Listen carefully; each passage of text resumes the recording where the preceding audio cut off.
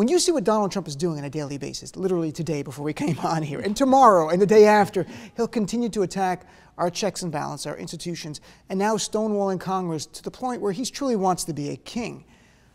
Are you still as hopeful? I mean, and is he a cautionary tale that we can be hopeful, but we better be alert to history and what this man could become? Very much so.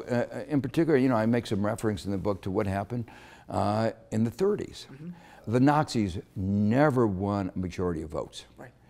They seized control by having a minority, very similar to the minority that are the core Trump supporters, joined with the business community that said, well, we'll keep his successes under control, but it will be very convenient for us to be good for business.